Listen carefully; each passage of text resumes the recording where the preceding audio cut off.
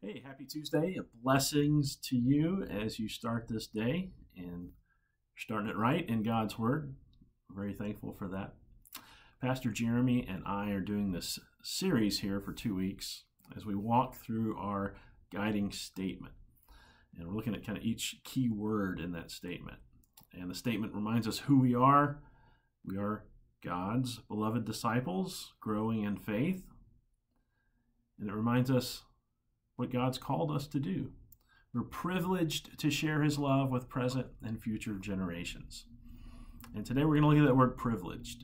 We are very privileged.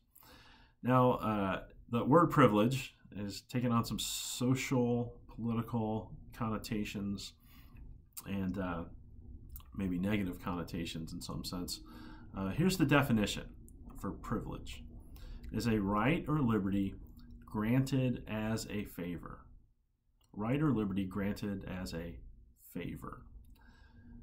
Now let's go back. Let's remember what the theological definition is for the word grace. It is the favor of God. It is all of God's riches given to us because he loves us. It's just a favor he does for us. It's not something that we earn, in other words. And so when we look at the privileged status that we have as God's children, we understand that this is something that is very, very special. And throughout Scripture, the Old Testament and the New Testament, God is constantly telling us about how truly special and privileged we are. Now, this is not an exclusive club. God's will is that all people come to faith in Jesus Christ and become his children. I just want to look at several verses today. A little less of me talking, a little bit more of Scripture today. In Ephesians chapter 1, verse 3, we learn that we have every spiritual blessing in heavenly places. Now think about that before you walk out your door or start your day here on this earth.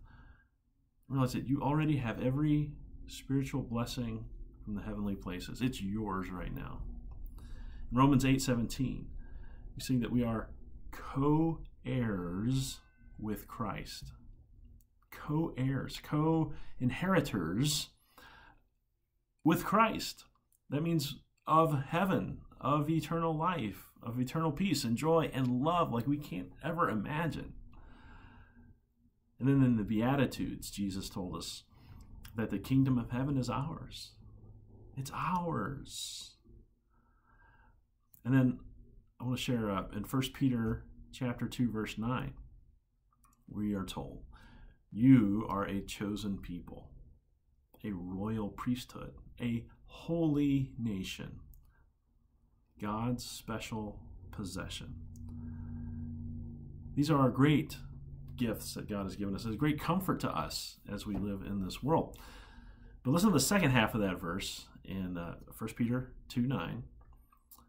So we are God's special possession, so that you may declare the praises of him who called you out of darkness into his wonderful life. So that you may declare the praises of him. In our words, in our actions, in our thoughts, our prayers, the way we treat each other, the way we treat God's creation. Well, look at Luke 12:48.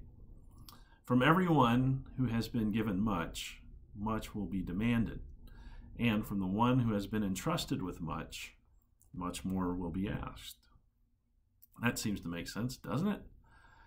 God has given us the greatest gifts possible, greatest than we could ever hope for or imagine, for sure. And so, that comforts us. It also reminds us that we have a great responsibility here. So when we talk about in our statement, we are privileged to share God's love with present and future generations.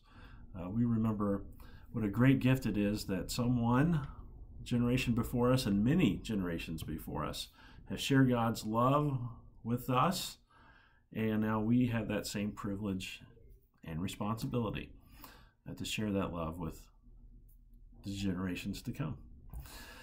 Well, I pray that comforts you this day, that you are a very privileged child of God, and that is a great blessing with a great responsibility. Let's pray. Heavenly Father, thank you for your great love for us that gives us all good things. Be with us in times that are difficult. Provide for us when we lack.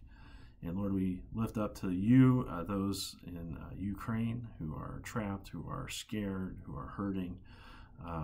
Let your hand of comfort and healing and protection be upon them. Lord, bless our continued efforts at our building your kingdom here at Desert Foothills. Lead us and guide us in this growing legacy campaign. In Jesus' name we ask, amen. All right, you guys, you have a wonderful day. See you next time.